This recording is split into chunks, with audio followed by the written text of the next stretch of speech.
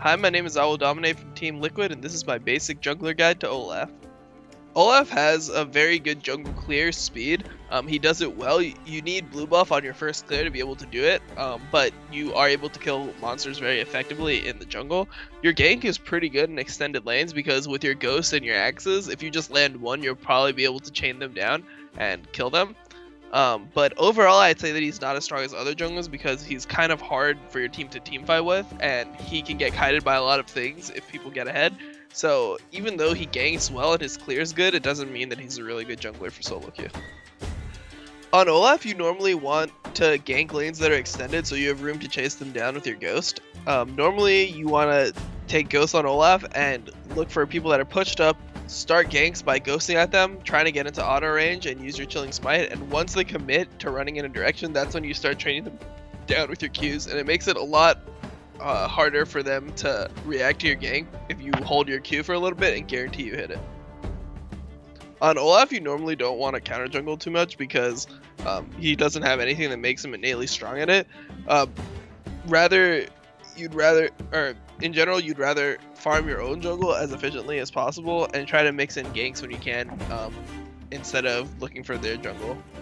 On Olaf in teamfights, your job is normally to wait for an opportunity and either try to zone the carries or kill a carry.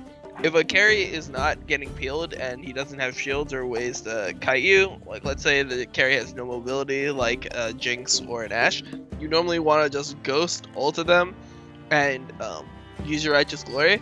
And normally you want to time your ult to dodge CCs, so you want to wait until there's a CC cast in your direction, or you can predict like a Jan ult or something like that, and then use your ulti and go straight for the carry, smite them, use your Q, just auto as much as you can with the extra damage from your ult, use your E on cooldown, and try to just land as many Qs as possible, and make sure you pick up your axe in team fights so that you're able to actually do a lot of damage.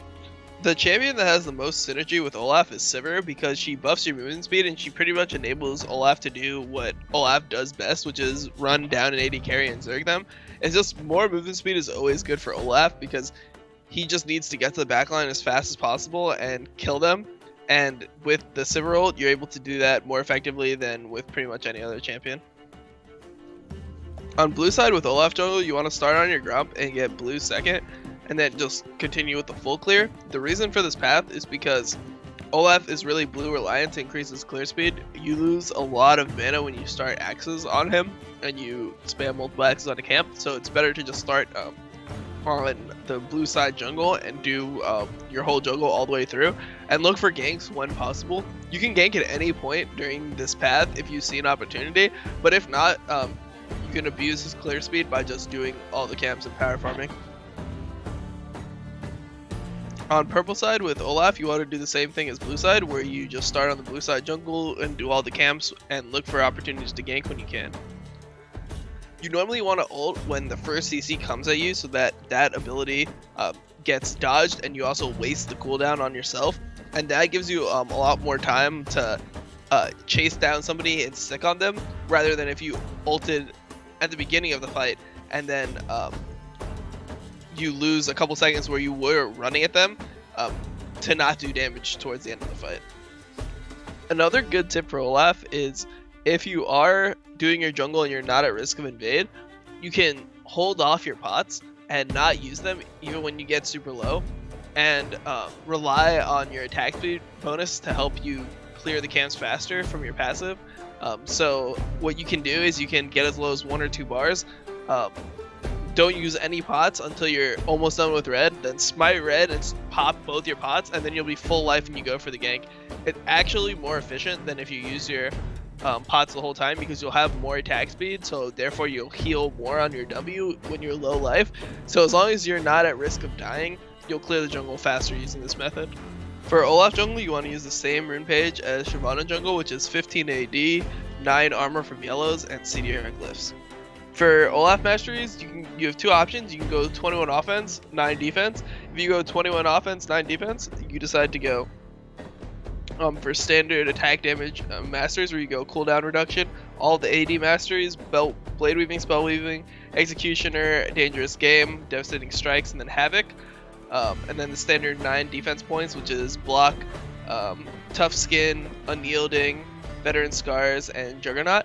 The other option is you go 9 offense, 21 defense, and you pretty much want to run that when you have a more tank role on your team, and you don't have much, and you have enough damage on your team, so your function as a tank, and that's where you only go 9 offense to get the Martial Mastery.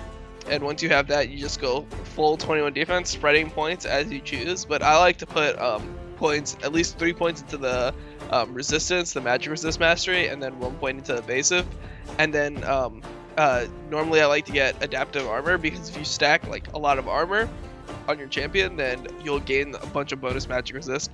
So early game it's not that intuitive because you're putting your points into magic resist, but as the game goes on, armor is normally an easier stat for Olaf to get, because you're gonna get tabbies and like frozen heart and things that aren't magic resist related. You just want to have the evasive to take less damage from AoE spells.